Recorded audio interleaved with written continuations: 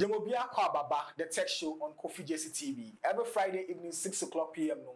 Yani amana wabo onboarding. These are the industrious people in the creative art space within Western and Central region. Yani one bonkomo, they share their life story. They tell us how it all started, the journey, where they've got into. Sometimes they came into the news and now they are no more. What really brought that? This is a live sharing show. Testimonies are shared. Also, empowerment is given here on this show. This is the tech show. So when you say the tech show, all we say is let's talk. Let's go for our first bit. When it comes, I will give a brief info about my guest tonight. I tell you more about my sponsors, then I introduce myself, then we zoom straight into the conversation. Let's go. Tag the tech show.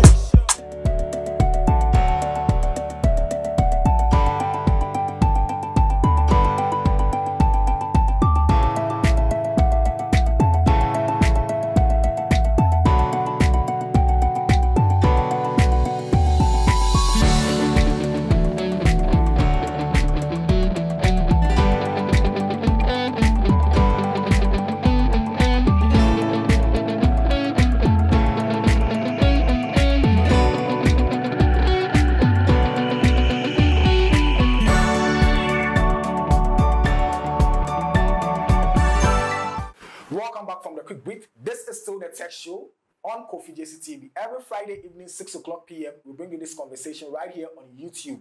If you are following us, go on Facebook and Instagram, search Kofy Jesse TV. On Instagram, make sure you follow us. On Facebook, like our page. Let's get interactive. We are pushing the agenda of Western and Central region to the world. This is why we are here, and this is what we do. This show is proudly brought to you by Western Flavor. They are into pastries. So whatever that you need, if you are doing any event, birthday, naming ceremony, outdooring, any bigger events, and you need someone to do your pastries for you, look no other than Western Flavor. They are also on social media, Facebook, Instagram with the name Western Flavor. Their Western is spelled W and the E is 3 instead of E. So W3N, then the rest continue. Western Flavor. Just make sure you contact them. Use the code KofyJesseTV to get a discount on your packages. I am your host, Kofy Jesse, and this is the Tech Show. Before I introduce my guest, let me tell you something little before the camera gets to him. This man I'm going to talk to, I met him in 2017 when I was out of uni doing my service. So how I met him is this way. I was working with Premier FM in TTU, and the person I was co-hosting the drive with was Radio Man Fergie. So just after the drive, Fergie told me, Charlie Kofi, today I want us to pass through a program happening. I was like, where? I say, make you go. Then went straight to Paragon Bar and Grill right inside town. And I loved the atmosphere. It was the luncheon or the listening of Nate One. That was the beginning of the journey. I never knew him, but I listened to the songs on the tape.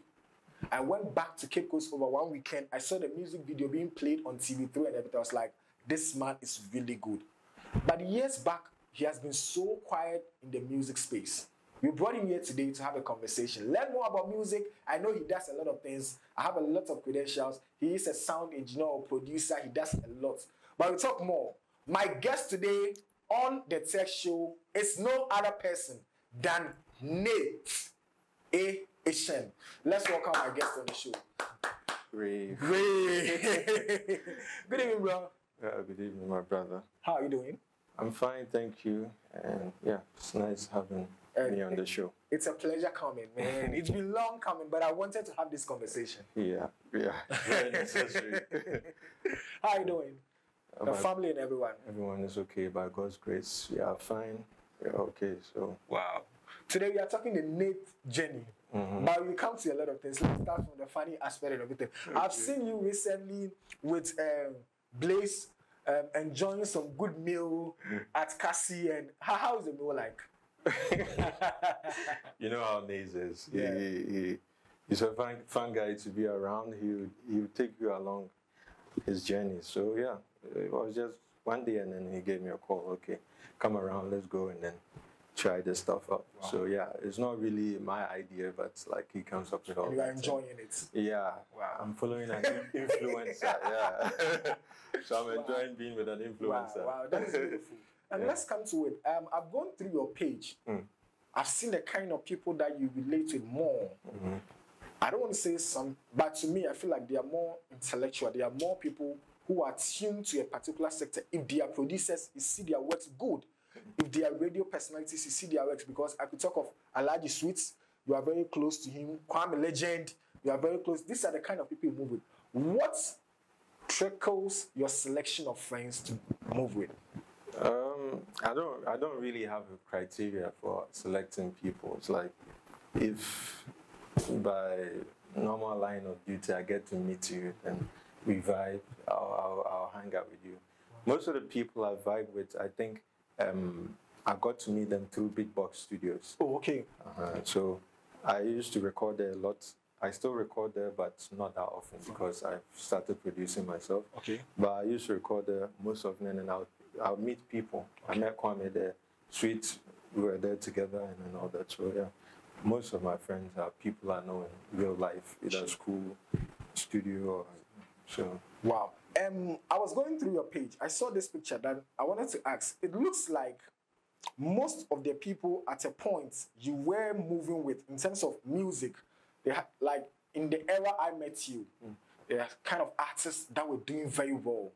Let's talk of the Township. Let's talk of all these guys. Now it looks like the wave on you is down. What do you think is the cause? Would there be a cause to this? I feel like so many things come into when we talk about these stuff, because the music, apart from the art, right? The art is a nice part. You know, the artist going to the studio, putting words, lyrics, thoughts, emotions, and everything into a song. The producer adding his bit and all that. Yeah, I would say that's the easy part. Okay. If you're a good artist, you're a good artist. The names you mentioned of these artists who used to be on the wave or are still, I would say we are still the people on the wave, just that the names aren't mentioned that much. Their talent is still there, the art form is still there. Now, what brought our names out? Okay. Sometimes you have to ask questions. What brings these people out? For me, it was any day going to the studio recording. Okay. But it was through some people and some agendas, I might say, because I quite remember somewhere within from maybe 2013, 14, 15 coming, Western region had an agenda that they have to push artists who are from this region. So you have people like DJ Tablet, DJ Magnus, Kwame Legend, okay. Yao, DJ Bibini. Okay, Bibini. A lot of radio personalities would come, and then they would make sure that they'll find good songs from the region, and then they'll play it. And with that, they were giving audience to some of us, and people got to know us. So the media is, I mean, the whole artistry, it's not just the artists. You have everyone to support it. Wow. Yeah, and I know it should be a full cycle, but I would only think that some of these things started dying down because there may not have been value for money. Okay. Because there should be a value chain. Okay. The DJ playing the song should benefit. The artist recording should benefit. The promoter creating the shows should benefit. So it should go in a whole long cycle, and then everybody should benefit. But I don't know. Wow. Probably there's something that we are not seeing. With what you are saying, with relation to the value change, you doing the song, yes, the song is very good. The producer, the promoter, the DJ playing it, they also want to have value. Most of the time, the media keeps complaining the artists are ungrateful. Do you think that has also resulted in the diminishing power of this agenda that they were pushing? Because as you could mention, Bibini was doing very well at Melody, pushing you guys very hard. Magnus was doing it, Tablets at West Gold and Sky were doing it. Now, all these guys that you are mentioning, now Bibini is even out of Takrade now. We have Magnus here, Tablet is also not on radio now. Do you think you people were not giving them that value, that gratitude, even if you are not giving me money? Let me feel like, oh, wow, you appreciate what I'm doing. Do you think that's the cause? I cannot speak for everyone, but To you. for myself, I don't think anybody has a problem with me. Okay. Because I'm very free with anyone who is free with me. I have parties in my house. I invite people. Everything I do, I involve these people. So I don't really know about others. Now, I know you are interviewing me, but I'd like to have an extra clarification. Yeah, let's do. The fact that you say, they usually say that artists from the Western region are, is it ungrateful? I don't get, what does ungrateful mean? I want to get a picture. If I stand to be correct, Skinny went on Connect FM and made mention that there are a lot of artists who have passed through him. And I'll give an example because of that's what he said. He said someone like Kweku. He picked him from the street because Kweku was then selling. He realized that the guy was very good. He brought him to the studio, helped him, redefined him. The guy went to mentor, and not even a phone call. Boss, Charlie, not even that. We had this man, G.H. Bishop. All this one I mentioned, you know them because you are in the game. G.H. Bishop also made a clarification or revealed something that we have an artist called Afezi Perry. Years back, Afezi Perry, he met Afezi Perry around this big them sports more. I think around the beach area. There's one big hotel there. Not Atlantic. No, they also have a spot just around the market circle here. One of the biggest nightclubs here. Okay. Is it Shut Up? Vienna. They are beachside. Okay. He met Afezi Perry trying to shoot a music video with just this small music box, and he called Afezi Perry, took Afezi Perry to the Vienna city, the hotel. Yeah. Spoke to the manager, arranged a nice place for a music video. A time came that he was organizing an event, called Afezi Perry to appear because he has then called A-Eshun and all this guy. Afezi Perry told him point blank to call his manager. So he got angry because when I met you there doing the music video, you had no manager. I helped you do the music. Now you are directing me to go and talk to your manager before you appear on my show. Then moving forward, Kobna came to Takrady to do a show. Then Afezi Perry wanted to have a song with Kobna. Bishop was then managing Kobna in terms of Takrady aspects. Then they went to Accra and Kobna asked, that guy Afezi Perry, I think he's good. What do you think about the song? Then Bishop said, no, the song wouldn't go anywhere. Don't waste your time doing it. So Bishop was not looking at the artistry parts of the guy. He was looking at the character. He feels like he wasn't appreciated because I did this for you. Now you are telling me to go and meet your manager. So I won't do this. So he blocked the chance of Afezi Perry having a song with Kobna. A lot of people have been doing this, but Bishop came out to say his own. Do you think this thing, I don't know the question to ask from you, but this is what do I make of it? Okay, yes. So yeah, I feel like you're adding personal sentiments into some of these stuff. Okay. The whole creative art business is a business, a show business, right? So in every business, you have to look at what is feasible, what can be done, the return on input put into it to get back what you've invested and all that. So sometimes the emotions should be laid back. Okay. And we look at it. Okay, I know Afezi Perry, right? If I put Afezi Perry on this song, forget the fact that he asked me to meet his manager. Yeah. What can I make out of it? You get it? Fine. There's also this thing about loyalty. Okay. So over here, they have this thing about, like, it's not over here, it's almost everywhere. You should be loyal to some people. You get it? When you called me, I didn't say anything. Yeah, I just agreed. Yeah. I just came. And I don't know. Always these stories, they pop up, and I don't know why it happens, but I don't think anyone has called me for a show that I haven't been there.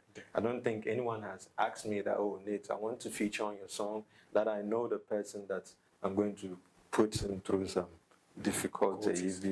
But really, some of these stories are baffling to me.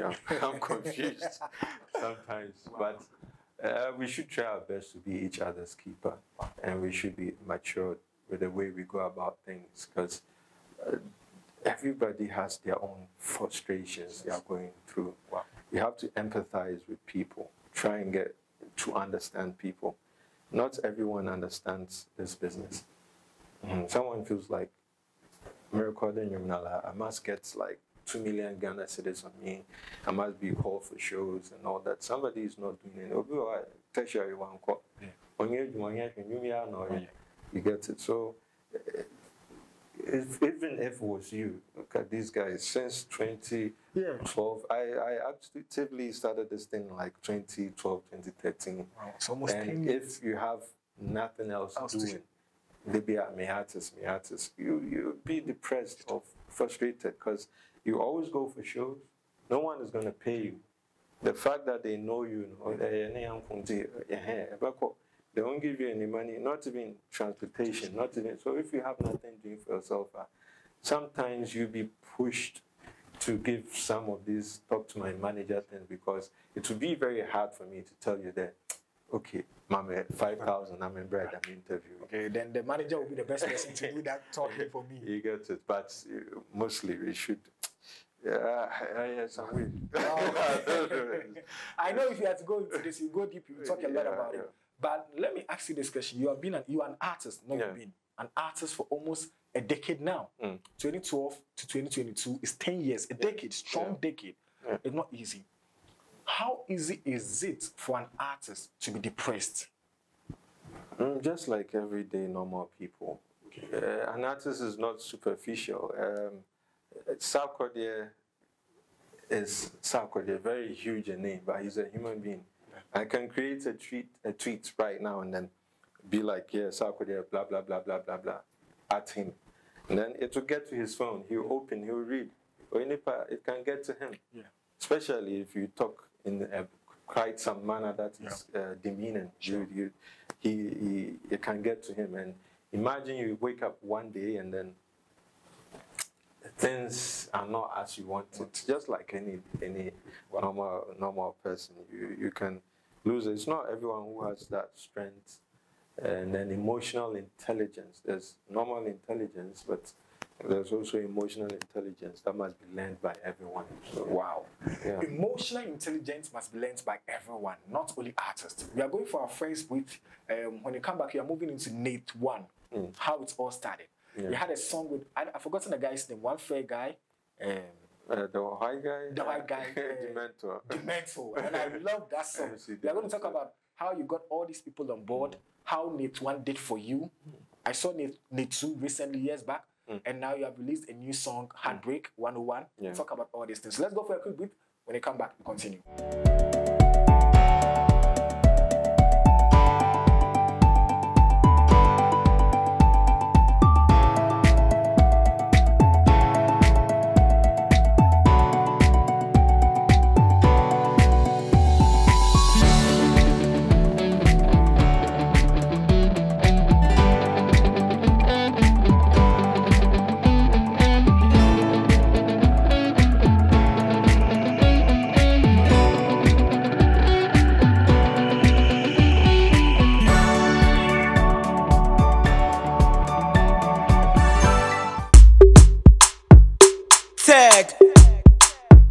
The Tech Show.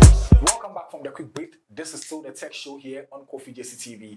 We are still talking to Nate A-Eshun. You talk about the Nate A-Eshun, you talk about the name. But this show is proudly brought to you by Western Flavor. They are into pastries, as I keep telling you. Make sure you order all your pastries, from meat pies to cake to rockies to rock bands to anything. If you are doing any products, make sure you do it.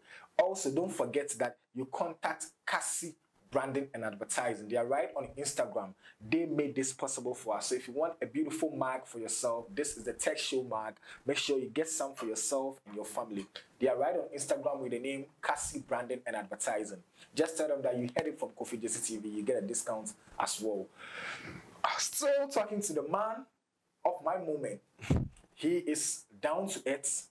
He's very humble. The first time, that's what he said, the first time we met was in 2017. So if you had to calculate, almost 5 years now. We don't keep constantly talking. But anytime I reach out to him, he is ready to listen. And he makes me feel like we've even known ourselves for years. Let's talk about how I met you. I met you with Nate 1. Yeah. Paragon Bar and Grill. Yeah. Let's look at that day. How that product. First of all, let's look at how the production came all about. How many songs was on that album? Or EP? I think 12 songs for Solid 12 Native 1 and 2. Okay. Was actually a listening session for both of them. Nate 1 and 2. Okay. Yeah. Okay. So yeah, we got to play some of the songs from Native 1 and some from Native 2. And the CDs too are available. Yeah. Anyone who wanted some, yeah, they give it out. Yeah. So yeah, around that same time, I was going to release the Native 2. Okay. That was December 7th, 2017. That was the date I would release it. And my manager then, I would still say is my manager, road manager, KDD. Yeah, Kwesi Yeah. So he came up with the whole thing. Let's put together some small events, call the industry players, let them come around, and some of your colleagues. Then we see how to market, and if anyone too has any idea to how to support studio, they'll come up with their, yeah. So, and then we decided to look for locations. We tried other places. The managers didn't give us a chance. Then we got to Paragon, and the manager then, he was also into music, and he was like, yeah, to be nice, let's do this up there. Wow. And the whole thing started. Wow. Yeah. Would you say all those managers who didn't give you that opportunity never understood music or didn't know you as a household name? That's why you were mostly not getting that platform. I don't think that's the problem. The problem with this place or this region, I think, is we don't give arts the chance to properly shine. Okay. Because the foundation of arts in almost everywhere are open mic events. Yeah. Where do we have open mic events in Takoradi? None. That's the easiest way to scout for talents. You go to wherever, maybe the mall, and there's some open mic events every Friday or something. Someone comes, Abeka poetry, someone comes to rap, someone comes to sing. Then, as if you're at DD or you're just passing by, you get to see someone. Then talent scouting starts from there, but we don't really have that. So it's very hard for a business to be like, okay, I'm giving my place to an artist to come in. They haven't really seen much of that, much of these two industries merging, like the music merging with maybe corporate institutions or the food market, or you get it. So, and that place is a recreational area. Mostly they are serving their food and all that. So, an artist trying to do something like, I tried other places. I can't mention their names because they bounced me. But Paragon, Nana was much more inclined to such things. So I think it's something that's not really done. Wow. That's how come they do. Wow. Now, looking at it, now you explained to me that Native 1 and 2 was the listening for all of us that we came. Yeah. At that era, I felt Paragon was also doing a lot for you guys. Paragon FM. Yeah. Because I could hear you, I could hear Legend, I could hear Township, I could hear all these guys going on Paragon to talk. Yeah. Do you think, I don't want to say the collapse, but Paragon going off also affected some of you guys? Because that place was like your home. Yeah, I think Paragon, YFM, they were more into these urban stuff. So. Do you think Paragon especially going down also affected some of you? Because they were giving you a lot of platforms. Me being here, I was listening to you guys almost every weekend. Yeah. You being on Castor Township. It was like that was your home. Yeah. Now it's no more. Do you think it affected most of you? Yeah, it would definitely affect, because you have people like Ralph Mintz running such a business. They will try to do much more business integration with people in the Western region. So they brought us the local artists on board. Yeah. But when they moved out of the business, if maybe Ralph moved to a different station, carried you guys, it would have continued, because I think he was championing that thing compared to But even you put that aside, other stations too were doing their best. But it seems like Paragon happened to be our home. Sure. So, Coming to it, let's talk about after Nate 1 and 2, Native 1 and 2. Why did you go off for a long time? Because you might be producing, but we're not hearing you. We, the outsiders, we don't care about you producing. We care about listening to your music. Oh, Nate has released a song, we talk about it. Oh, then this guy is doing music. At a point, we might retire you if you don't hear from you. And I feel like the tech had even retired you now. Nate is no more doing music. Why did he go off for this period? I actually followed up Native 2 with Native 3. Okay. The next year. Okay. And then I followed up with Back to the Future EP. Okay. The next year, but it was after Back to the Future that I stopped for. I had to get do your personal for some things. Wow! I had to go and build a family. Okay. So for like 2 years, I didn't release. Then I started releasing this year. Yeah, but from Native 3, coming to Back to the Future, I was traveling a lot. So I was going around. So I couldn't concentrate so much on music. Yeah, I had to concentrate on my job. On that side of it. Wow. So looking at it, what was the pressure that was being mounted on you? That point that after the Back to the EP or something Back to the Future. Back to the Future EP, that you went silent trying to build your family. As a musician, your fans will come at you. Some of the producers that know you